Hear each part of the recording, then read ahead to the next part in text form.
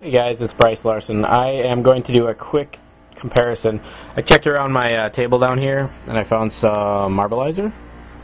I found some other Marbleizer and I found some premium. I only have two premiums. They were in the bottom of a 10-round tube. So what I'm going to do is I'm going to go ahead and weigh these, and then I'm going to check the fill density by cutting them open upstairs. So let's tear this out. Okay. Since I only have two of these, we're going to go two premiums in there. So we're going to block this glare. 7 grams, 2 balls in the container. I know it's not a super accurate way. I'll show you what I'm going to do later. 2 of these pink marbs, 6 grams. Okay. And 2 of these white marbs, 6 grams. Now what I'm going to do is I'm going to go ahead and put 20 of these guys in to get a more accurate measurement. This is with a scale like I have here, this is the best way I can get a good measurement on the average weight of the balls. 59 grams for 20 balls. Tear that out.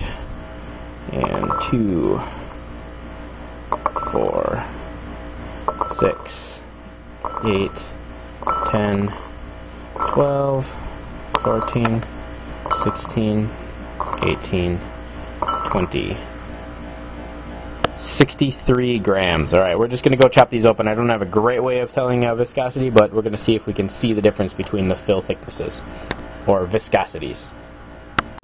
Alright, so we're at the cutting board, and what I've done is I've stabbed these guys open. So here's the white fill. Let's squeeze that out. Okay, kind of a medium fill. Here is this pink coming out of these guys.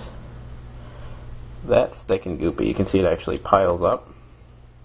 So this is a much more viscous fill. It actually sticks and springs to my finger here. So that's a thick fill, or moderately thick. And then I have this guy, which is, well, that's possibly the thickest of all. It's sitting up sort of like jelly. See, that's actually really, really goopy.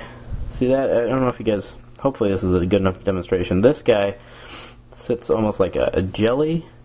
This one's like a sour cream thickness. And then this white is by far the thinnest. You can see it sort of beating up on the board. It's actually, the surface tension is actually enough to pull it into beads. So let me compare these weight-wise and density-wise to viscosity.